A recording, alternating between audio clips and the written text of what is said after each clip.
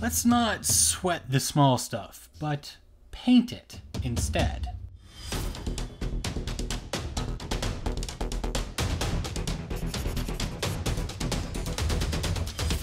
And the one-page rules Jackals, well, they have a lot of small stuff. This Jackal tracker has tiny claws, tiny belts and buckles, tiny bullets, tiny cords, tiny eyes, tiny everything.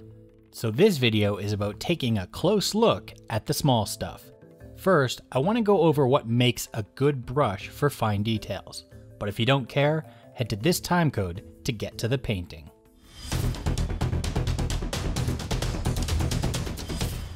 There's a prevailing idea that any model can be painted expertly with only two brushes, a number 2 and a 0 brush. And I actually fully agree with that sentiment, though a case could be made for larger brushes, because I sure as heck ain't painting a behemoth with just a 2. But there is another problem with this ideology. This is a size 2 brush. This is also a size 2 brush. This one is a size 2 brush. This one, also a size 2 brush. This thin and long little thing, you guessed it, size 2 as well. There's no standard bristle size when it comes to the length of it and the belly. Most of the time they're only a size 2 in relation to the rest of the brushes in that set, but not when paired against others. So if I were to say you want a size 0 brush for fine detail, that means absolutely nothing. So how do we go about finding the right brush? The best size for a fine detail brush, in my opinion, is one that holds a point effortlessly and no smaller. So on these number 2s, most of them can get to a really nice fine point, but we have to shape it that way, rolling it on the palette or wicking it on a paper towel. That's putting in effort to get our point. Effortless point brushes are a pretty easy metric to gauge. The less bristles it has, the more likely it just remains at a point. But the inverse is that it also holds less paint.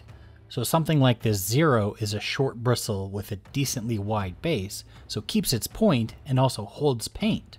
While something like this 00 from Green Stuff World will absolutely hold to a point with 0 effort. It's quite thin though, so will require going back to the palette more. So the perfect detail brush is something that holds the point effortlessly, but is a good size for holding paint too. My gold standard for the perfect detail brush is this one, the Raphael 8408. Not 8404, which is widely suggested by others, but the 8408. However, these are almost impossible to get, so I'm really just showing off. But my silver medal winner is the aptly named Green Stuff World Silver.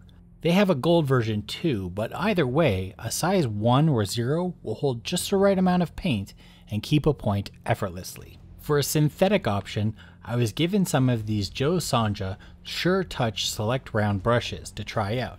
And as someone who wants to like synthetics, one of the things you have to get used to is that bristles curl at the tip. And even though these have that, it's so minimal that it doesn't affect my painting at all. So I've been having a lot of good sessions with these, and for about $5 to $6 US, they're cheap, guaranteed cruelty free, and still really good quality.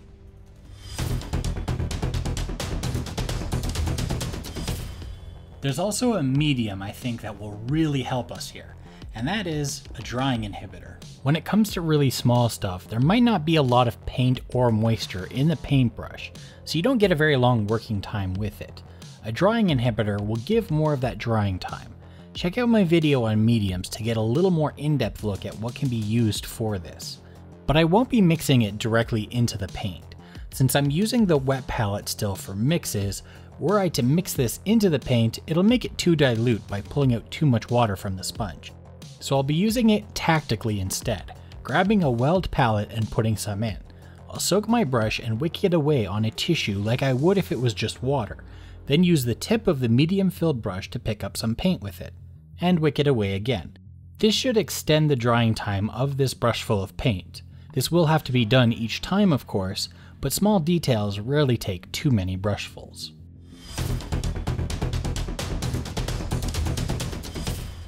One of the key factors to making small details stand out is contrast, and we get that by giving those details an outline. There's two schools of thought to this though. Do it after, which is a lot of work, or do it before, which is also a lot of work, but makes the rest of the process much simpler. And depending on how neat you paint, a lot of it can be done for you if you prime with a color that we can match with the rebasing. In the case of my Jackals, I've been priming all of them with a red oxide and black primer mix, so the same mix will be used for my rebase. Purpose number 1 of the rebase is to pick out all the small details, so belt buckles, small belts, bones, ties, twine, cords, bags, connectors, teeth, tongues, little bits of metal. Claws too, though in this case I'm doing the claws in a different color, using some added green. Anything that isn't already defined by the other colors. This will give us an overall idea of all the things we need to get some color onto before the model is finished. Purpose number 2 is to give those small bits outlines. So like the pipes on his chest piece here, they divot into the armor a bit. So fill that divot with some of this rebase. When we paint the pipe itself, we'll leave that divot this dark color, and it'll provide separation between the two parts. Purpose number 3 for doing this is to give a dark start to work from. That's the reason I'm going with a dark color instead of a light one. Because for tiny details like all these belts and buckles, I find it immensely easier to go from a dark to a light, because washes don't really work on tiny parts like this, so it's difficult to go from a light to a dark, though that is another good way to get the lining.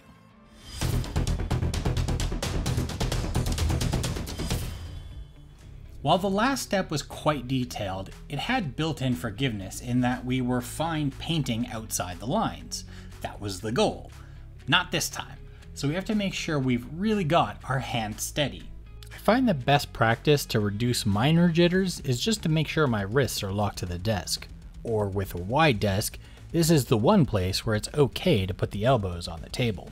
The idea being that we want to limit any up and down movement that might happen by leaving your hand free floating. I had a fun discussion lately that it's actually really hard to keep a model in frame and in focus, so that inspired me to see if I could kit together something to help, and I have this tiny tripod I thought might work. So based my model on some wood I drilled a hole in and locked it in place. But I still find I want to hold on to the model, not because it's moving, but for my other hand's sake. With the painting hand, I also always find it more stable when it's touching my holding hand, so even though it's locked in place and not moving, it's still worth it to hold the model. Anyway, on to the painting. The reason for all this steadiness is because I want to block in all the colors of all the little parts, but make sure that I leave the edges of the dark red oxide I rebased them all in.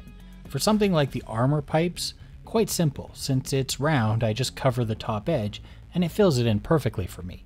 For things like straps and buckles where they connect to other pieces is where we want to be leaving that dark edge line while filling in the rest. If it's a large enough small detail, it might also be worth adding some texture to it with additional layers like the bags. A neat trick for little details like these is to actually use the surface tension of the paint. You can see on my brush point here that it's actually beaded up a little bit. That will get me the volume of paint I need, and by touching it to the raised edge of a small detail, it'll stick to the surface, and I just have to spread it out using the tip of the bristles. The surface tension should make it so that it doesn't sink into the edges where we want that dark outline. If you're new to painting and you've managed to get these layers inside the lines, then absolutely feel free to stop here while you're ahead. Just getting a solid coat on some of these tiny details can be one of the hardest things to do, and if you can get to here, I'm already proud of you. If you're up for a bit of a challenge though, there's one more step to go.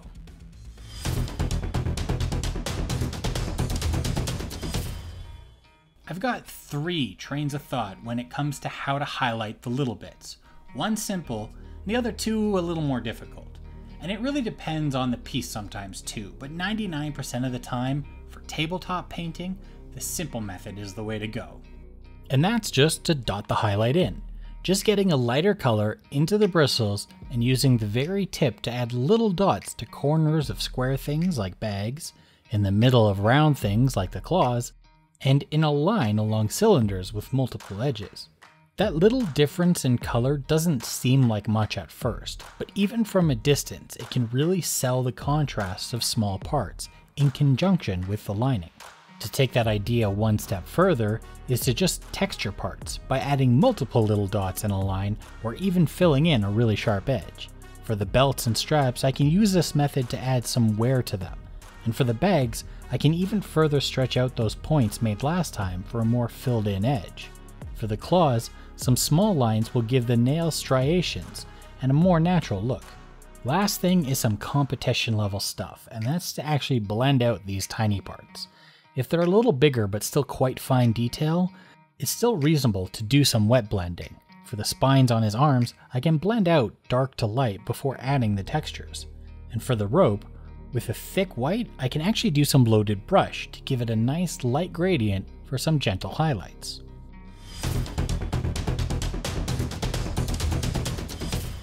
Painting small can seem like a really impossible task, but I personally find it easier than painting some of the bigger things. With big stuff, you have to blend in texture, shade, and highlight, worry about light sources and contrast. With the small stuff, just a quick base and a poke of a color, and it's as marvelous as the rest of it. So don't fear the tiny, but practice it. And soon, all the small things won't seem so insurmountable. Please subscribe if you'd like to see more videos like this one, or just other fun things to do with painting miniatures. And until next time, enjoy your own painting journey.